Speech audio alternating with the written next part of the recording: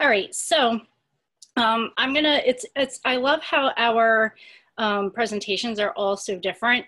Mine's gonna be a little bit more traditional as I kind of walk through the way I took a My NASA Data product and used it to teach climate change during our e-learning time. And so this format really just helps me to stay on track with what I wanted to say. So early in the pandemic, I received an invitation for our class to participate in a webinar titled Volcanoes' Effect on Air Quality with a NASA subject matter expert. And even though we weren't studying that at the time, I wanted to provide a different experience for my students during this time of e-learning. So to prepare them for the call, I wanted them to get some background information, some background knowledge so that they could get the most out of the experience and ask thoughtful questions and relevant questions and all those things. So I assigned them parts of the volcanic eruption story map that's found on the My NASA Data website. I had my students jump right into the Explore tab, which focused on tectonic plates, volcanic ash, and aerosols that are added to the atmosphere by volcanic eruptions.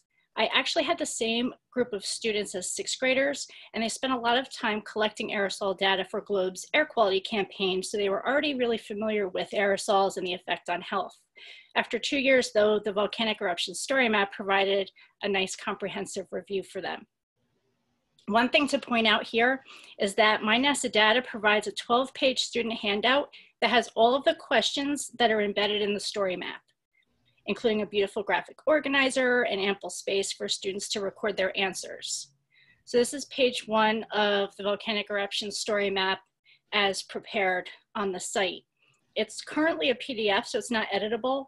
And since I wasn't assigning my students the entire story map, I did end up spending a little time creating my own that had just the questions that I wanted my students to focus on. And that way I can share it through Google Classroom and monitor their answers and things like that. So I'm kind of sharing my lesson sequence just so that you can have a frame of reference of like how long it took to do this particular investigation. So during our e-learning, our classes were 30 minutes long, and students spent 1 class period completing the activities in that Explore tab before the webinar, which was an hour-long Zoom, and it was technically after our school hours, but they all showed up anyway, which was great. I think it was really beneficial for my students to learn directly from the subject area scientists because it added a layer of authenticity to the lessons, and it helped bring the story map to life even more. And the parents were really appreciative of the efforts from NASA to provide students with this opportunity to learn from scientists working on the project. After the webinar, students submitted a summary to me about what they learned and what questions they still had. And the days following the webinar, students continued to complete the activities under the Explain tab, which went deeper into plate tectonics, volcano formation, and volcano hazards using a variety of interactive maps and images and videos. There's a nice variety of ways to engage with the data, which is really laid out nicely on the story map. And it's here that students learned about how sulfate aerosols affect climate. So my main reason for turning to this resource in the first place was to support the student engagement in the webinar on volcanoes' effect on air quality. But I then saw an opportunity to build on my class theme for the year, which was climate change. So a little bit about how I've done that.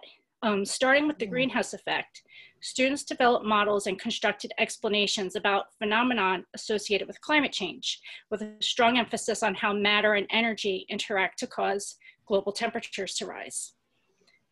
Throughout the year, as my students learned different physical science concepts, they continually went back to their climate change portfolio to apply their new knowledge to revise or to add to their models. Anytime my students investigate a new phenomenon, I provide performance tasks for them to follow the gather, reasoning, communicate framework. This investigation took 4 30-minute class periods, plus some for homework, depending on how in-depth the student went with their model.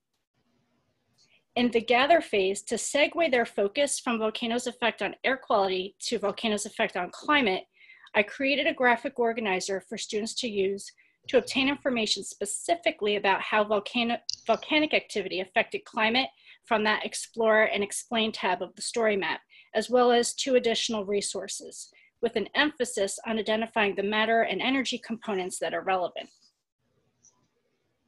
In the reasoning phase, students use the information collected to develop a model and written explanation of their own to explain how the matter and energy that flows from a volcano during an eruption affects global climate. For the communicate reasoning phase, in the classroom, students would then use their models to explain the phenomenon through a guided discussion. This was the first model they created and shared while doing virtual learning, so the platforms I was using at the time were just Google Slides and Zoom. Students shared their screens with uploaded images of their models to address the guided questions. It went fairly well, especially for our first attempt at a virtual class discussion, but too few students were able to chime in during that 30-minute class time. And even though I did use the chat feature to throw out some questions to the whole class, not enough students were able to participate by sharing their particular model. Here's an example of how one student did take feedback after the discussion and made some changes to her model. But moving forward, during the communicate reasoning part on our next phenomenon that we ended up investigating, which was ocean acidification, students each recorded a screencastify using their model to explain the causes and effects of changing pH, and then uploaded their video to Flipgrid, where their classmates could all view and comment through recorded short video clips. And while that wasn't a live discussion, this format for communicating reasoning promoted much more student engagement through individual participation and collaboration. So we stuck with that moving forward as our way to share our resources there. So in conclusion, I really could have used the story map as it was to address Earth system science content. The content's presented very clearly, the activities are varied and engaging, but the fact that I was able to use parts of the story map to have my students explain a different phenomenon shows how versatile this resource is. So just wanted to share that with everybody.